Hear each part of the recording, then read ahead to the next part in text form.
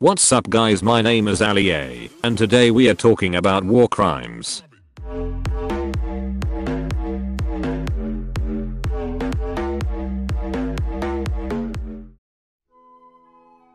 Teabagging has long had a place in the shooter genre, with its origins dating back at least as far as Counter-Strike in 1999, before being adopted as a disrespectful mainstream practice with the release of 2001's Halo Combat Evolved. However, we wanted to ask ourselves whether in a real wartime setting, the beloved video game sign of disrespect would technically be considered a war crime.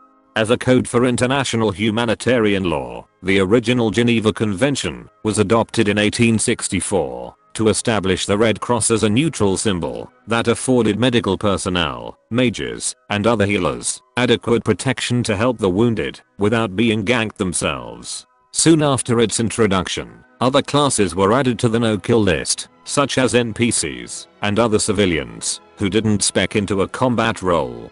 After 2 world wars, people who had a particular interest in minimizing the suffering of humankind figured it would be a perfect time to get serious about this whole human rights thing, especially since the world had just been introduced to weapons that looked like they belonged on the Death Star. In 1949, the protections of individual aides and civilian workers would be once again recorded and expanded upon, and over the years would see 3 additional protocols. Protocol 1. Protect victims of international conflict. Protocol 2. Protect victims of non-international conflict. And Protocol 3. Don't shoot people wearing a red cross. Before long-time viewers ask if there happened to be a member of an Air Force wearing a red cross, you could indeed say that Protocol 3 is to protect the pilot.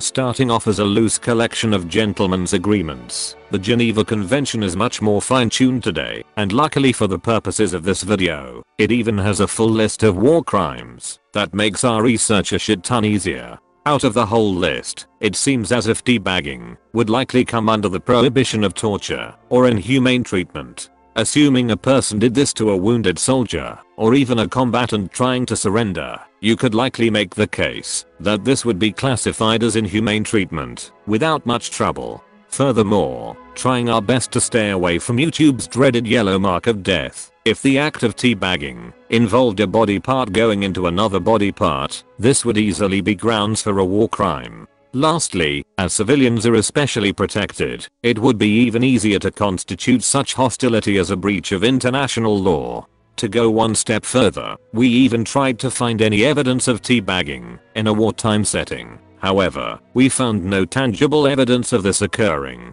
What we did find was a 2005 incident where a member of the Australian Navy was photographed teabagging a superior officer while he was sleeping. The man was later charged for his actions and was officially discharged 2 years later, meaning whether or not it's one kind of crime or another, the lesson at the end of the day is that it probably isn't appropriate for the workplace.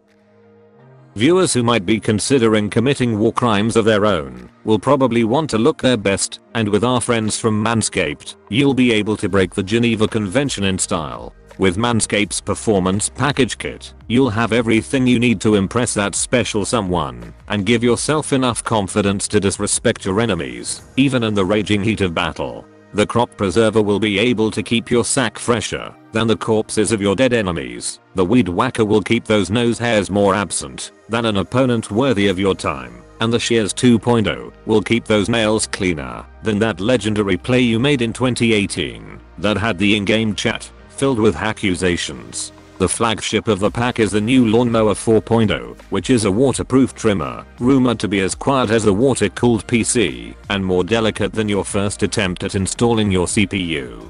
You never know when your cock might be expecting company, but with Manscaped, you'll always be ready for a surprise doctor's appointment, a date with that special someone, or just a fun get-together with the homies. As always, checking out with the code on screen will get you 2 free gifts, 20% off, and free international shipping. Manscaped.